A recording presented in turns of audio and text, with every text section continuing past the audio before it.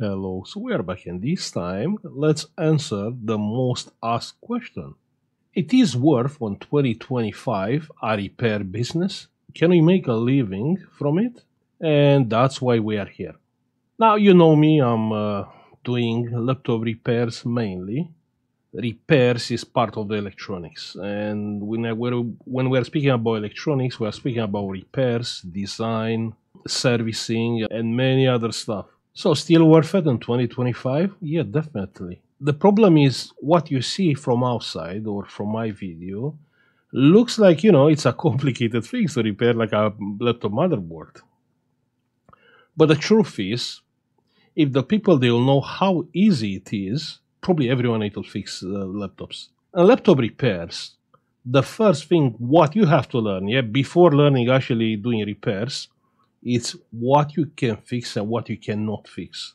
And that's very simple. Yeah. So soon as you know what you cannot fix, then it's very easy because you'll pick up the jobs what you can fix. Now I know social media is crazy and yeah, YouTube. You have to trust me. Yeah. What you can fix on a laptop motherboard, it's actually anything related with power delivery. So basically, anything with power supplies you can fix. What you cannot fix, it's actually anything related with the CPU, chipset, and any digital data. That's something you cannot diagnose, you cannot check. So all what you need, yeah, is to avoid any kind of job like laptop coming on a blue screen, freezing, coming on in no picture. If you avoid this kind of jobs, you can make a living from the laptop repairs. And I will say, yes, sorry, but still, even the power is complicated. You need experience, you need knowledge. Well, actually, no, really. Whatever I'm doing from my videos, if you've seen, all what I'm doing, playing with the power supply, multimeter, and everything is spinning around the Ohm law. That's all what you need to repair not only laptops, anything. When I'm saying the Ohm law, doesn't really mean, learning the Ohm law, that it will be no helpful. It's actually understanding the Ohm law, the relationship between the resistance, voltage, and current. This can be a little bit challenging and it will involve probably a lot of DIY till a point you will understand the relationship between voltage, current, and resistance. But as soon as you figure it out, you can basically fix anything. Probably like a beginner, it will see this a laptop motherboard. It is a laptop motherboard? Well, maybe. What I'm seeing here is a resistor, a variable resistor. Means, yeah, if I'm checking the current at the charging port, I will have different resistance, depends what the laptop is doing. When the board is off, the board it will take nearly no current. That's mean a very high resistance. Soon as I power on the laptop, the board start drawing current. That's mean a very low resistance. So this board, it's actually a variable resistor. What makes this board a variable resistor? The laptop motherboards, they have power supplies, switching power supply, which they are all connected together. Yeah, you have like a star configuration. They are connected to something which I call the main power rail. All these power supplies, you can see them like a power supplies, but actually they are variable resistors. So the sum of the power supplies, it will give you actually the total motherboard resistance. Easy, right? We made a channel a few years ago where I started teaching Diana about switching power supplies. You can have a look a little bit of that channel. Kind of boring, but you can, have a pretty good idea about how the power supplies are working and how the Ohm law applies to switching power supplies. Starting from this point, I'm gonna do some tutorials with laptop repairs, basically some shortcuts, because already we have like probably 1,500 videos, repair videos on this channel. So it's not like bringing new information on those videos, but actually, they are shortcut and important points to carry like laptop repairs. I'm working on it. And now you will say, yes, sorry, it looks like, yeah, good money. But still, probably there are better jobs. Well, electronics, it will give you a little bit of freedom. And freedom is very expensive. Freedom is the ability to withdraw from people or the power of isolation. So a repair guide, it will always be on your desk, far from the people. And if I want to fix it today, I can fix it. If not, I can fix it tomorrow. I always enjoy this kind of freedom.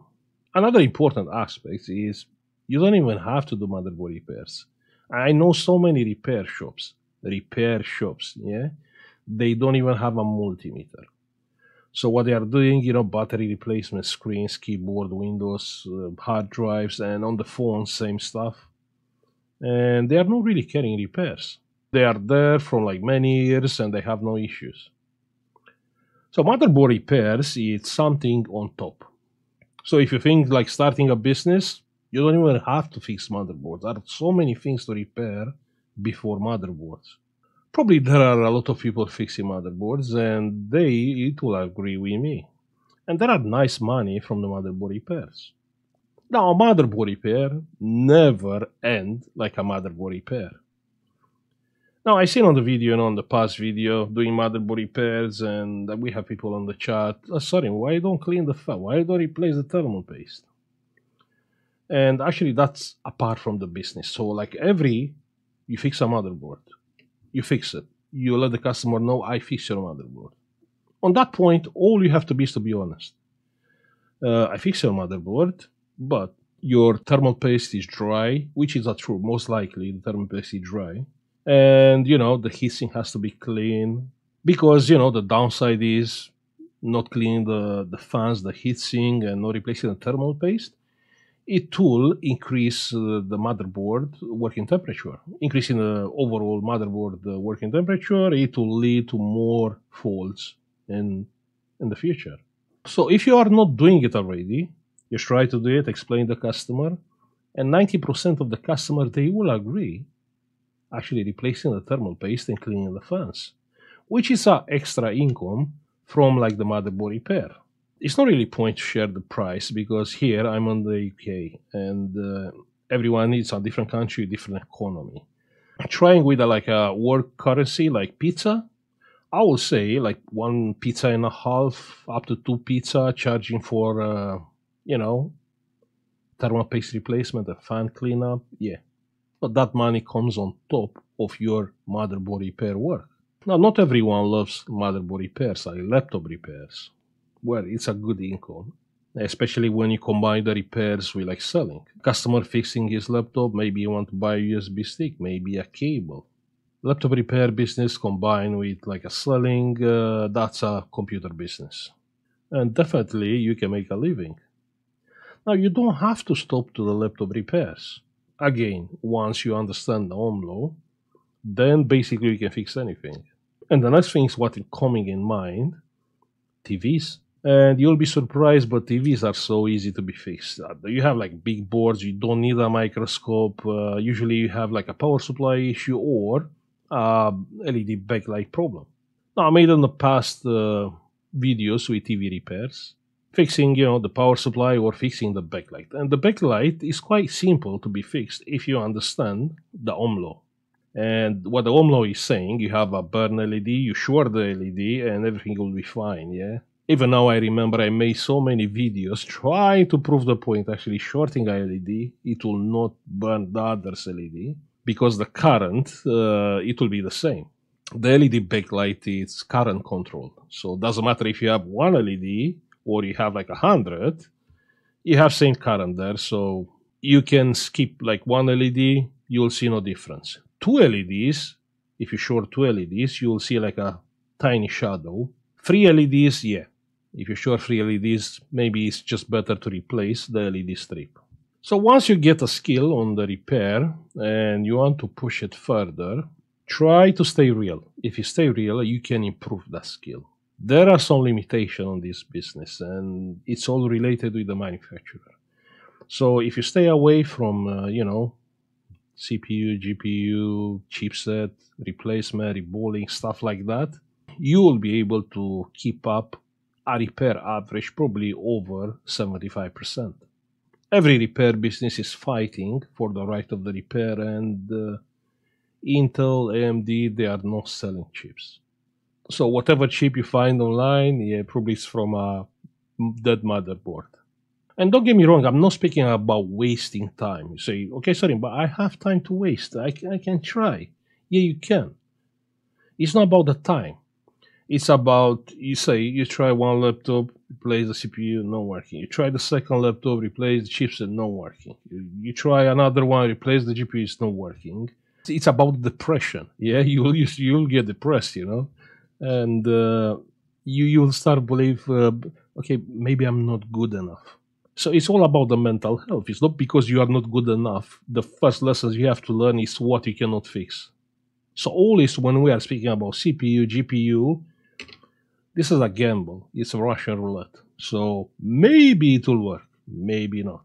That's why staying on top of things what you can fix, like I said, everything related to the power, you have a pretty good chance actually to repair a lot of laptops.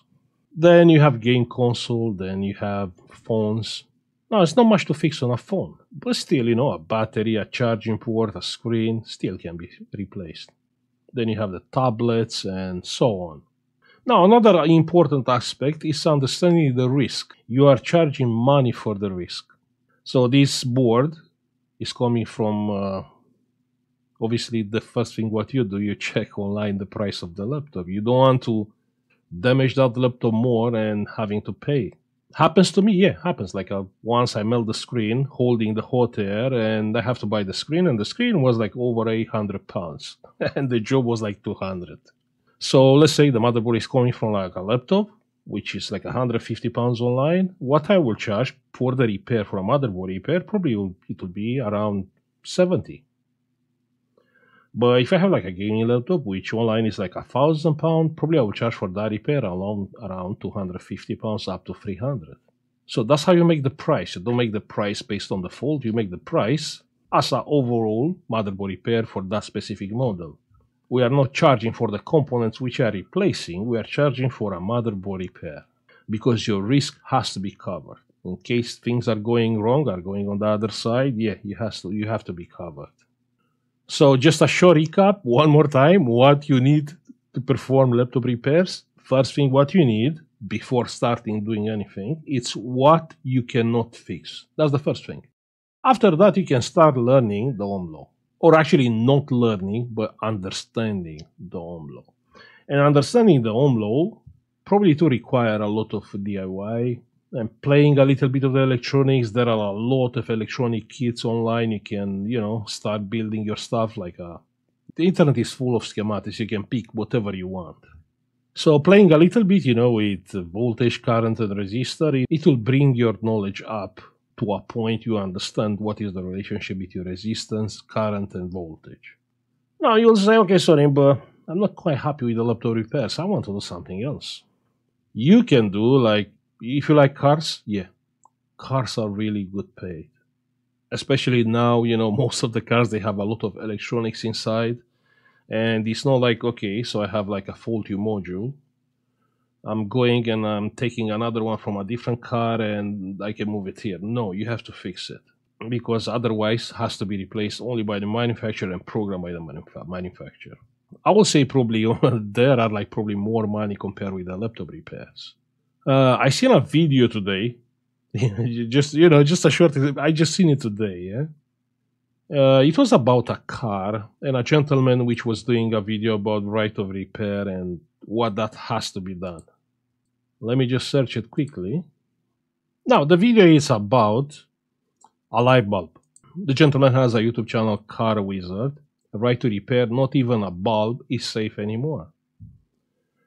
The long story short, it's actually the car has a light bulb issue. It's actually the red light from the back of the car, how it's called. The one which is coming on when you start the headlights. Forgot the name. Anyway, it's not important. Important is the both lights, they have two different tracks which they are going to a computer. And one light is not working. Now, the gentleman on the video is saying, I know it's very simple to fix it. I can take a wire from the other light and run it here, but the other light is, from the output of the computer. So I risk to burn even the other one. So he sent the customer to the dealership. And there is the customer on the chat saying he went to the dealership who charged him 1,400 plus 200, so 1,600 for a light bulb. Now here is where the skill is coming, and where understanding the Ohm law, it will help you to perform this repair for, let's say, like half price. And from my point of view, you don't have to use a wire. The load on the computer, it will be double. But we can use like a transistor, probably like an NPN transistor, like 1 pound transistor. Most likely there is a LED light bulb, which, is not taking that much power. Or let's say you don't have that skill, you can use like a relay. So either like a transistor or relay, you will have no load on that power line from the computer. And that's how the Ohm law in electronics can help you to achieve whatever you want. If you are looking for money, or if you are looking for just, challenge. The repair business is kind of like, detective work. Somehow you have to be smarter than the fault and try to figure it out. Then if you don't like the repairs, then you have design. And design is nice. There are a lot of people, they love designing stuff. Then you have PCBs. So once you design the schematic, then you design the PCB. And after you design the schematic and the PCB, you have a product, which you can sell it or whatever. So what about the future? What will happen in the future with the repairs? Well, you will be surprised. On these days, everything is electronic. So this can't really die. From next year, they are shipping robots, like doing chores inside of the house. This one is available for order, you can believe that? Yeah. So the robots are coming. So on the market, it will always be laptops, tablets, phone, cars, robots, and it will always be something to fix or repair. So if you are looking to start a business, my advice, try to start a business or fixing anything.